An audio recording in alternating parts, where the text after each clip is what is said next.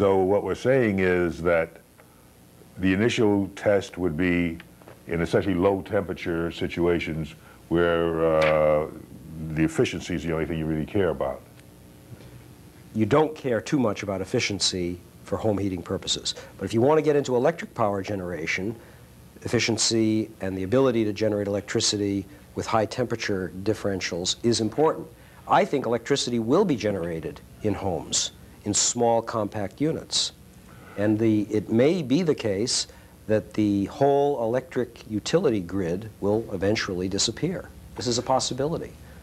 That's very fascinating, the whole concept that the city as we now visualize it becoming a village because of everything being self-sustained. Indeed. Your own power. Exactly. Homes will be much more self-sufficient, as they almost in effect are already, but energy is the last holdup. We still have these electric power lines coming into our homes, and it would be great, wouldn't it, if we could sever that link. I'm still remembering the great New York City blackout. Yes. Never again could you have one of those. But you know, with all the silliness that we have about this subject and the mirth that's been made about it, it's so incredible to think that in our lifetime, of all the other wonders we've seen, that we now see what almost appears to be the ultimate miracle, energy from water. Well, that brings me to the whole question of, you know, whose ox is being gored by all of this? Why the great resistance of the physics, and academia of the physicists? Mm-hmm. And why is it such a political hot potato? Well, it's a political hot potato for several reasons. First of all, it was in direct conflict with hot fusion. The hot fusion people thought they knew all the answers to how nuclear reactions could occur with hydrogen isotopes. And it turned out that they didn't. And it threatens their $500 million a year program. That's number one. Number two, that also threatens the whole academic framework of we, high-energy nuclear physicists, understand all the secrets of matter. Yes, give us $8 billion more and we'll build a 53-mile ring in the Texas prairie, and we'll understand that extra little piece that we need for the final theory. But don't bother us with data that's here that claims that nuclear reactions are occurring at low energy. They said they knew everything about the possible nuclear reactions that could occur at low energy. But the problem is they just didn't know this. And they're confronted with a threat to their entire intellectual foundation. And they put themselves way out on a limb on this. They just didn't say, oh, I don't believe it. They attacked it with the most vituperative language, and they're going to pay for this. This is the thing that I find rather amazing. There have been previous times in history where scientists have disagreed. Scientists disagree all the time. Yes. They've even disagreed and gotten personal about it. Right. But no one has said, don't do the experiment. Right. Now they're saying that. It seems to me that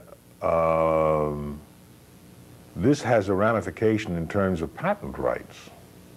In the United States, unfortunately, no American has been granted a patent for coal fusion. This is not the case in Japan, not the case in Germany, and the Patent Office continues to provide poor victims with news clippings, would you believe, from 1989 that say, Department of Energy proclaims coal fusion doesn't exist, all the early experiments suggest that it doesn't exist, therefore you don't get a patent.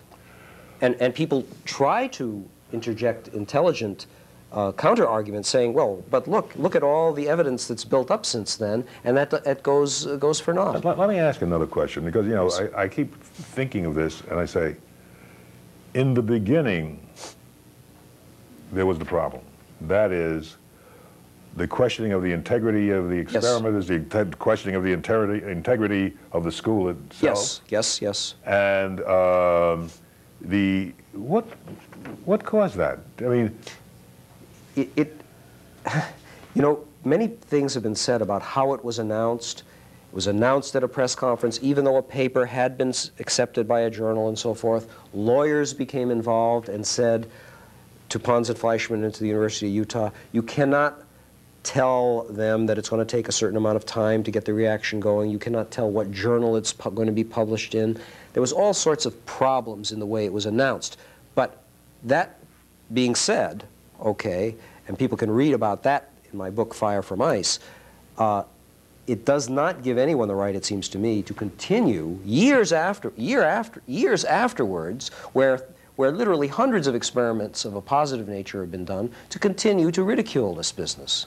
Well, I suppose the interesting response is that the Japanese were so upset by the performance of Pons and Fleischmann that they're now financing him in his experiments in Switzerland, I believe. Well, actually it's France, close. They are being financed by an affiliate of the Toyota Motor Corporation in the south of France. They have all the funding they need. There are many Japanese companies involved in this. They're getting patent protection, and we are not getting any. And this is a catastrophe for the United States. What does it mean to us if the Japanese, the French, the Germans do this before we do? Well, I think it's all over for us in the United States. I really think this is a disaster in the making. No one in Washington seems to want to wake up. Congressman Sweat woke up. He made some very nice statements recently to try to get things moving. But do we have anyone else in Washington? No, we have people hiding from this. Even at the highest levels, they hide from this. We talked about the fact that there was a controversy as far as academia was concerned. Mm-hmm. How come it now becomes a political controversy? Because, you know, politicians don't care anything about science. They generally care about... Well, they fund science, they fund space stations, and they fund super colliders, and they make decisions about things like that.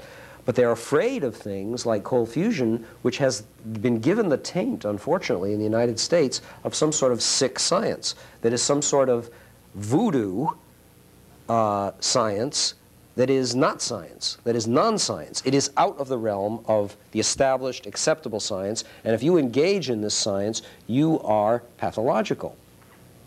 Well, I would like to thank you very much for coming by this evening. Thank you for having me. And it's been very informative, and I know our viewers will be very anxious to see Fire and Ice. And are you currently writing another book?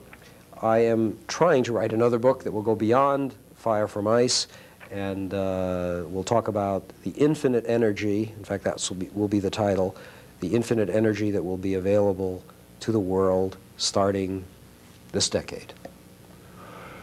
Thank you very much for watching us. I hope you found the program informative. This is Dave Tyson, your host, on Creativity at Work, and good night.